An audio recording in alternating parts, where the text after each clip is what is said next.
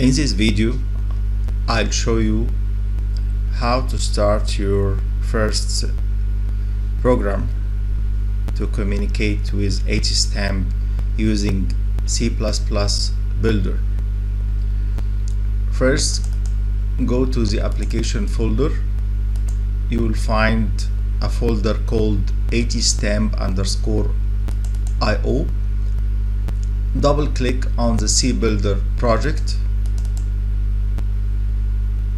It will invoke the Embarcadero C++ Builder 10.2.3.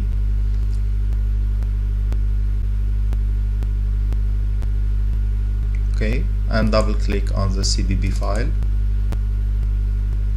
This is a template for ATSTAMP C program.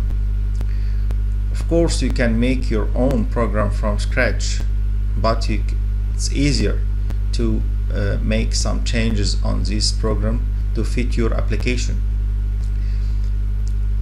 The program first checks if the ATSTAMP is connected or not by opening the COM port. You provide the COM port number and the baud rate, fix it to 1000, 1500, 200. The main loop, infinite loop, while of 1, checks for the switch connected to pit P2.0. If it is pressed, then the LED connected to port 1.0 will flash 5 times. Of course, here you can write P2 instead of 2.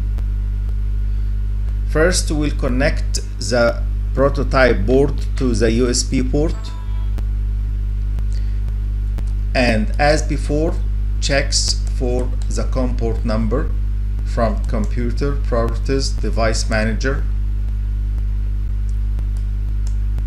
ports COM LPT. We'll find it at COM3 as before. Okay, so it's okay here to write 3.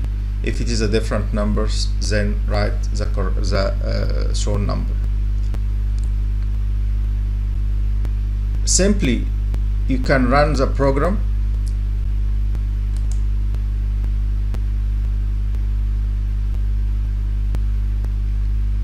Okay, it says that ATSTAMP is not connected or detected. Then press reset.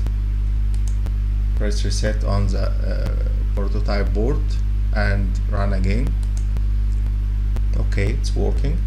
Now the program is working, waiting for the switch, this switch push button connected to P2.0 to be pressed. If I'll press it, then the LED will flash 5 times with 300 milliseconds between on and off.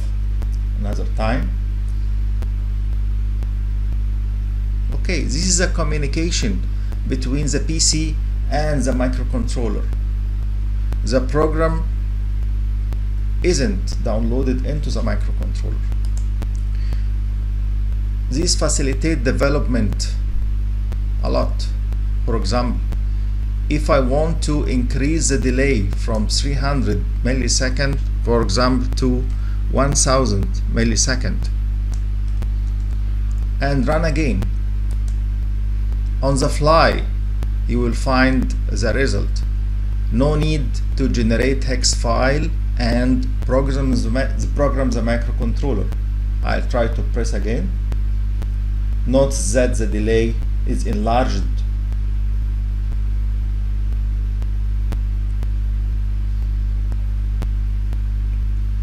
Okay, so this is simply how to write a C program that can control the input-output ports of ATSTAMP.